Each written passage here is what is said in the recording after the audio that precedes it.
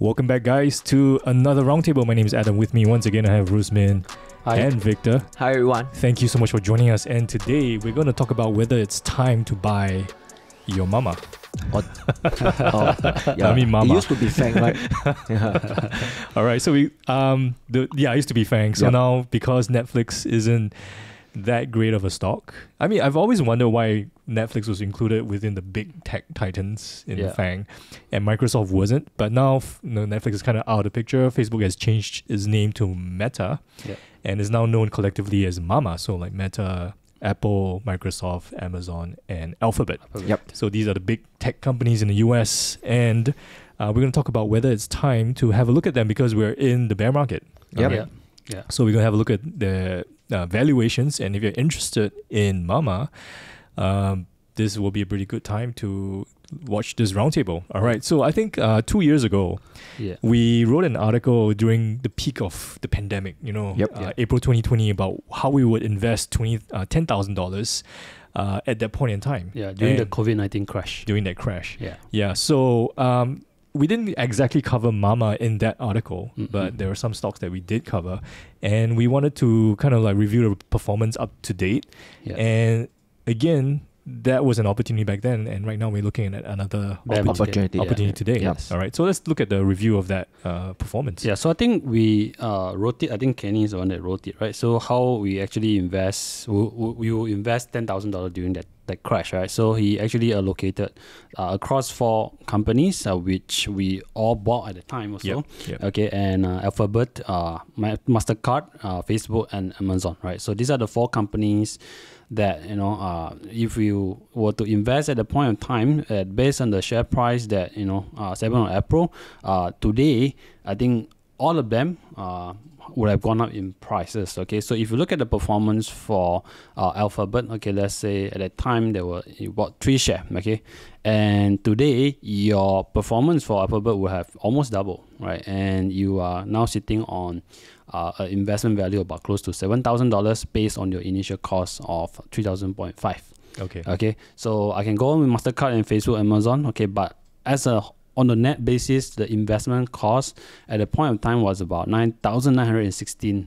Okay. All right. And what is the total? And today's the valuation based on the 26th of June at the time of this recording. I think the investment value, the whole portfolio has gone up to $14,424. Okay. This is despite the fact that a lot of them share price have crashed a big time. Okay. In this bear market. And this portfolio is still doing very well. Okay. So if you measured this last year, it would have been a lot higher. Higher. I think you probably almost doubled the entire portfolio. But that's the thing about markets. It comes up, it goes up, it comes down. But we're not looking at 2-year horizons because this is 2 years since COVID. We just want to hold these stocks long term. I still remember at that point of time, I think got some of the comments or something, they was saying that why do we, invest in all these, big companies? Why we don't go and look at all those growth stock at the point of time? They are going up 300%, 400%, or maybe 500%. Right. In the end, all the growth stock now is 80 or 90, 50 to 80, 90% down, and this portfolio is still holding very well. I think it's a different philosophy because we have a long term. We want to buy great companies and hold them. We are pretty happy we can achieve double-digit return teens a year. Okay, I mean, but some people are looking to 2x in 1 year. 2 years. I mean, if you time it right, you could. You could. But I still be really good remember at that. how Adam actually replied the comment. I was reading it. You were saying that we are just comfortable in buying profitable companies and holding them instead of loss-making companies at that point of time. Growth at reasonable valuation, not crazy valuation. All right. So just to recap, basically the portfolio, if you pick those companies at the point in time when we released that article, you would still be, despite the bear market today, you'd be in the positive. All right. So I think we're not going to cover exactly the same companies today because we're going to focus on the MAMAAs, the big boys. All right. So let's go down the line and just kind of like review each of the stocks, the big boys, and what the valuations are and whether you invest in them today. Okay, so of course the big caveat is that this is at the time of this recording. I think the prices of what we're going to present or show you will be might be different from when you watch this video when it goes live. Okay, so but we are officially in the bear market. It has recovered a little bit. Okay, we do not know how it's going to perform. Okay, the first companies that would invest that $10,000, of course you need to diversify into 4-5 stocks. In this case, MAMAA. So there are 5 companies, right? So the first one, I think, Alphabet, right? So this is the company that I think we all know, right? Google, and have been very dominant in the search market. They have cornered around close to 80-90% of market share in the entire global market for search, right? For search, except China and Russia. Okay, but this is the company that is very dominant, and when it comes to keyword advertising, you have to look for Google, right? Of course, social media you have to look up for Facebook or even TikTok, right? So I think why I choose Alphabet is mainly because it's been part of our life. My life can't live without Google. Yeah. Okay, I can't live my life without Google. I was in Spain last week. Okay. I used everything Google. How to get around all the restaurants, looking for shops, maps. Yeah. Everything. Translate. Even if Google Translate. I can't speak Spanish, right? So I have to translate everything. So Google is amazing. Yeah, their Google Translate is very good. It's really good. Yeah. And on top of it, I think they also have a very strong dominance on their Android phone. Okay. There's only 2 nations in the world, Android or iOS. Yeah. Okay. So, Google has about 70% market share in that. Okay. So that actually, it's a cash cow for them to bring a lot of advertising revenue, including their Android store. Okay. So, and the runway for them is still very, very long. Okay. The digital ads, spans where I think a bulk of it actually goes to Google and Facebook is expected to continue to grow over the next 3 years. Okay. Yeah. So the runway for them is still, still quite bright. Okay. So Google is one of those companies that I'll look at, and if you look at the valuations today, of course, they are trading at about price to operating cash flow between 15 to 25. Okay, so at this stage of this recording, I think they are trading in the teens level, 19-20. So slightly discount, or rather fair value. I think this is a company that I don't mind holding it for a long run. Okay, for fair valuation. Of course, there are risks when it comes to Google, and one of it, of course, is the rise of TikTok. Okay, so TikTok now, of course, people may want to advertise there because the ads dollar spend there could be a lot cheaper. Whether effective, we don't know. So you would think that TikTok would be encroached onto Google's space? Probably will take away a lot of market share as we move along. As when it comes to advertising, people compete on eyeballs, right? Okay. Yeah, but I think Google dominant will still be much safer as compared to I think it's because search is kind of different when you compare to, I guess, videos. Yes. It's a different form of content. But then you have YouTube that could potentially get affected. Yeah, that's true. So, but I think YouTube is picking up. Yeah, YouTube is because very well. I can see that more people are looking at YouTube at this moment. Yeah. So let's wrap up on Alphabet at this point. So back to its valuation, basically. It's fairly value at this point, and it's within the range, right? Yes, When we first bought Google in 2019, I think it was a fair valuation as well, and today it's done very well. Okay, so that's for Alphabet/Google. What about the next stock? We can move on to talk about Meta, right? All right. Which is your Facebook. And I think among the MAMAA is the worst performance in terms of the share price, right? Because there's a lot of bad news about this company. Yes. If you look at the valuation itself, it's really traded at very way below its average. It's average about 29.51, right? Now it's like traded at 12.9 times, right? So it's the cheapest valuation among the MAMAA, okay? And there's a reason why they are traded that way is because of the Apple iOS changes, right? And also they have a disappointing, drop in their daily active user in the fourth quarter, but then it have gone back up in the first quarter 2022, and also people are expecting slower growth from Meta moving forward. But on top of that, if you look at Meta, they are still one of the top dominating in terms of advertising together with Alphabet, Google, right? But then this year they are in terms of duopoly between Google and Meta, right? They are about 50.5% in 2022. But there's also, of course, a risk because moving forward, people are expecting their market share, both of them, to drop to 47.7 by 2024 because of players like TikTok, Amazon, Walmart, and Apple. That And- people are advertising on that platform. Yeah, and iOS changes also affected their advertising ROI. Yeah. And Correct. it's spending a lot of money on the metaverse, Metaverse, Yes, which is correct. an investment money that's going that direction. Yeah, so that segment is still losing money. Money, It's not profitable yet. But then I think there's a latest data that I saw recently that they are I think Oculus, right? They're now commanding about 80% market share, Which but is still a a small small market. part of Still the a small. business, yeah. Yeah, it's Yeah. part of the business, but it's a small market. You don't know where you're going to turn to. But if they were to crack that code, that's going to be a big market. But right now, you just based on the current thing, they are quite risky because they are really fighting the Gen Z, which is the next generation. Because if the Gen Z don't go onto their platform, then they will the 10 years, 20 years down the road, then there could be a very big trouble for them, right? So right now, the Gen Z, right, in the US, they are mostly in either Snapchat or TikTok, right? So but moving forward, people expect Instagram to actually increase their market share because of their reels and all this, right? And Snapchat to drop their market share. So there's still chance that they can fight because the Gen Z does use Instagram. So that's the only thing. But they definitely don't use Facebook. All right. So what about Meta's valuation then? Like I mentioned, now they are traded. They are the lowest valuation at 12.9 time PE. Their average is about 29.51 time, right? So at current share price is about 169.49. So 12.9 times earnings is actually really low. Yeah, correct. It is for a company like Meta. Yeah.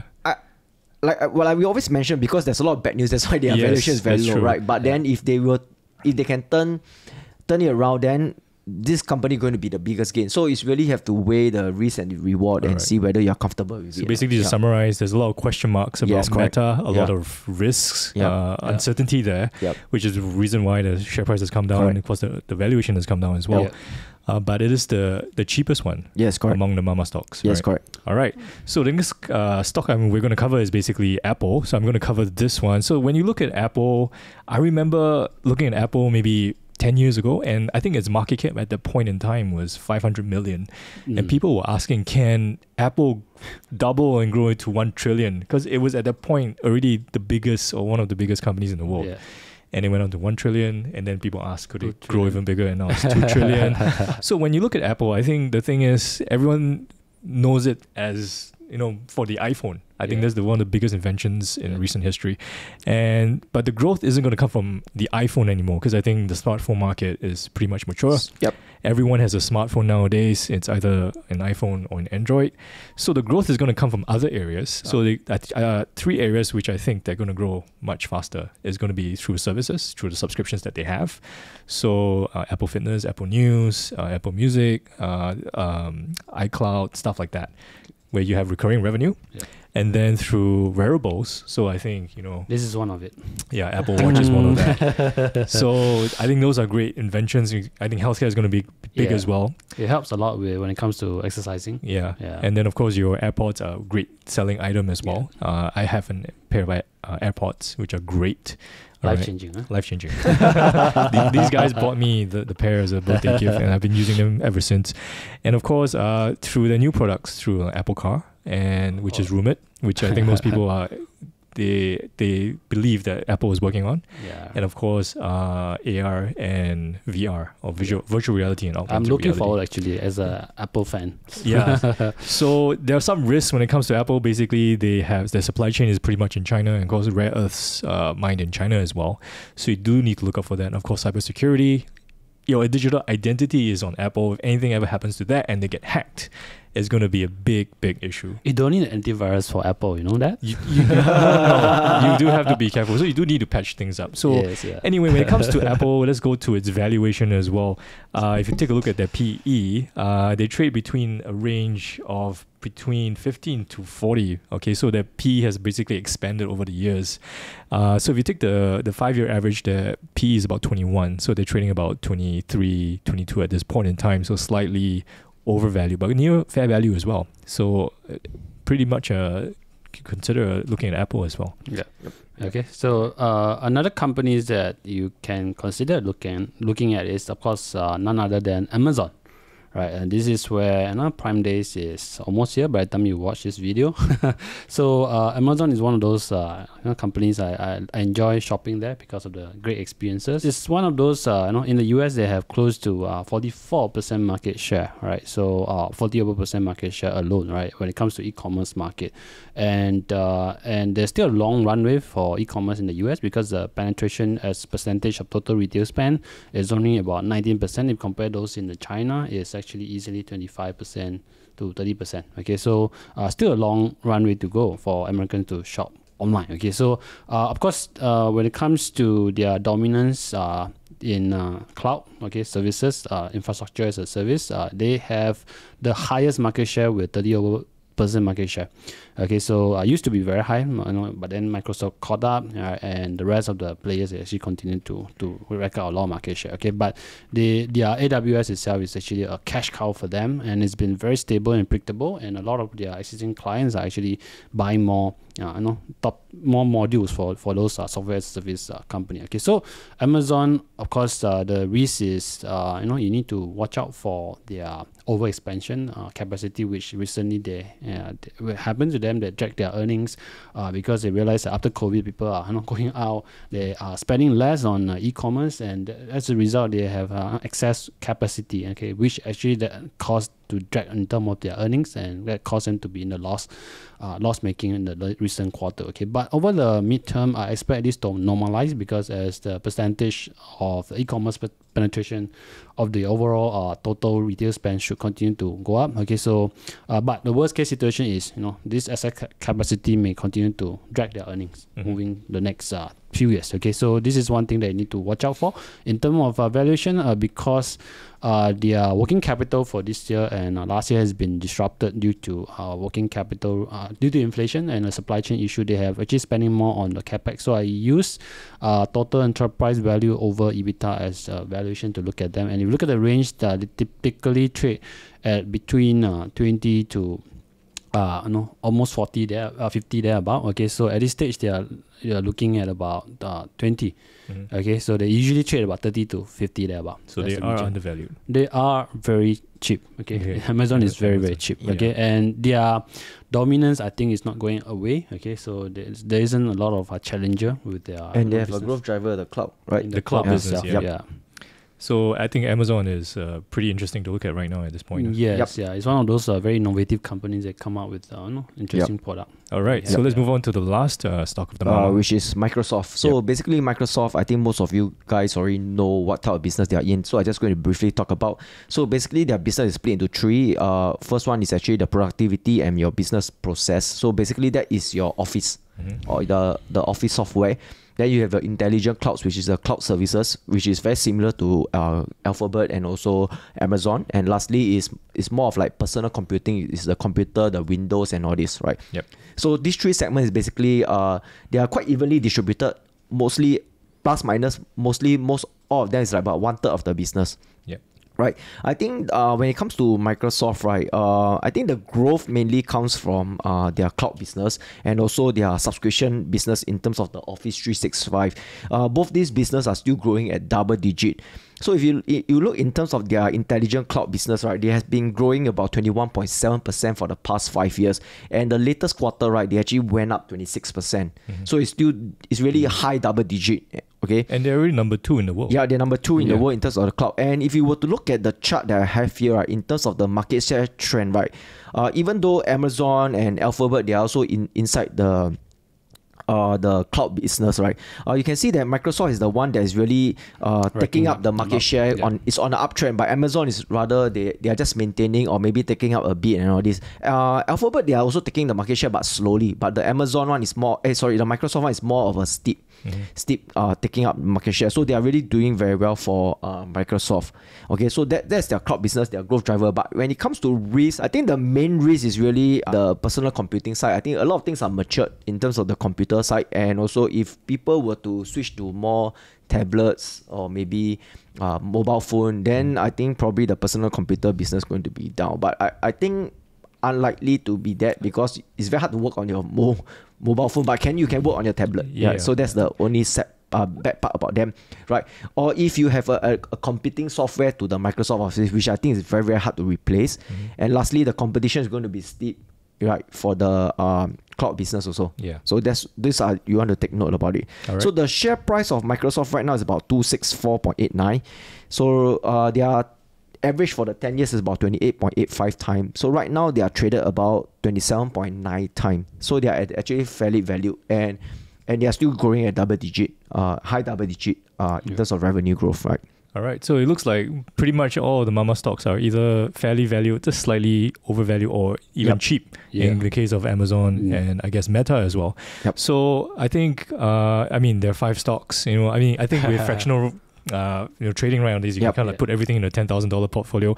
But if you were to like choose all 5, or if you wanted to just pick, in a way that you would rank them, how would you rank the MAMAA stocks? Like, which one's the most attractive investment in your opinion, from the best to the worst? I think at this stage, Amazon will be my top picks, because the dominance in the AWS is really the one that bringing the bulk of the bottom line. Okay, so even the e-commerce segment have become loss-making. I think that part should stabilize or normalize over the next 2-3 years. Okay, so and I don't see any emerging threat with their AWS. Okay, because even though Microsoft is taking a lot of market share, their clients should stay with them. And it's a growing pie as well. It's a growing pie. Okay, so losing market share doesn't mean they are not bad. Yeah. Okay, so they can maintain market share and the value still go up, right? Because the industry is growing. So in terms of valuation, they are the cheapest. Okay, they are almost as cheap as compared to Meta, and at the same time, their quality is still remain intact. Okay, over the next 5 years, 10 years, I do still see that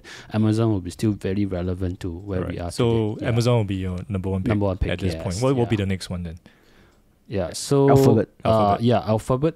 Yeah. Okay. So I think my number 2 will be also Alphabet. I think this is the companies that I think will still be relevant in my life. Okay, so I don't see it as a big threat. Even though I mentioned about TikTok, I think search is something where no one can really compete with them. Okay, so this is be my second one. Of course, here we only do a brief summary of the business, why we like them, and the brief risk. Okay, maybe if you are investment quadrant members, I think you can have a full access the entire analysis of Google. I think about close to 45 minutes long. Thereabouts. Yeah, and we break down even more details on each of these segment itself. Okay, so here we only do a summary version. Okay, so Google will be my second pick because their valuation is also quite reasonable as compared to last year. It's a lot higher. This time around they have come down a lot. Okay, so Google Alphabet is number 2. Number 3 would be? So number 3, I think it will be Microsoft, right? With their dominance and also their growing market shares, and I think fair value and their revenues are growing. In terms of the cloud, it's about 20%. In terms of the office business, about 17%. So I think fair value is a decent price to pay for them, because I remember that we paid for Alphabet for fair value. In the end, the value still double up to that. So I think Microsoft can be a third pick on that. Okay. And then following Microsoft would be? Apple, I think. Apple. Okay. So this is the first time in my life that you guys have put Microsoft above Apple. Yeah. Right. So Apple will be in the 4th choice. Yes, correct. Yeah. All right. And finally, then your Meta, which is the worst performing with a lot of extreme bad news on them. Okay. Right. So that's interesting because Meta is cheap, but you still put it as your 5th choice. Yeah. Because even though it's cheap, because basically it's not as great a business as the other 4. Among the MAMAA, I think Meta is the lowest in terms of quality, because there's a lot of threat coming after them. Yeah, there's still a lot of questionable news, bad news about whether they can succeed or not. But overall, they are still dominance, right? So you cannot take away Facebook suddenly, right? Yes. People still have to advertise on Facebook. That's the only 2 platforms that is really dominating the advertising, Facebook and Alphabet. But sometimes the least expected stock that you think will perform in the end become the best performer. Correct. Because the expectation for Meta is so low. Yes, correct. So if any change in expectation, these companies share price can also outperform the rest It of could the just 4. pop, right? Yeah, one great quarter. It just correct. So you can see. I think when we rank this, right, it's not to ask you buy every one of them, but it's to give you a perspective of how the ranking is. Then you buy based on the risk that you can accept. All right. Right? Because some people, they may like Meta, but some I people may think, not I mean, like. all five are great businesses. Yep. They're Yes, the MAMAs, right? They're, Yep. they're the best in the world. Yeah. All right. Yep. So you can't really go wrong with them in a sense. But again, no recommendation to buy or sell. Yep. Again, it's based on your risk Yep. profile. Yeah, we will show you how we will allocate the $10,000 based on the ranking here, but usually we will do a fully Equal split. diversified Yep. Yeah, equal you can split. do that. But just way. to show you the price that at the time this recording and Yep. how is it like. Maybe we will track back a few years down the road and then we do another roundtable. Yeah, like we'll this. do a Talk follow up about on this. the MAMAs as well. Yeah. Correct. So this is how we will rank it based on the quality of the business and evaluations at this point in time. But again, they're all great businesses. Of course, you can always just buy all five. Yeah. But no recommendation. Please do your due diligence. Diligence, Okay, yes. so one more question again is one quick question is, what if prices go lower after you buy? Yeah, then of course, this 10,000 portfolio will not do anything, right? I Yeah. mean, personally, if I have more cash, of course, I will add on to Okay. whichever that's become more attractive. But then diversification will still need to be intact. Okay, I don't Okay. want to be overexposed into one stock. Mhm. Okay, so that's something that you need to have the discipline on. Yep. Yeah. Okay, so I think we've covered MAMAA again.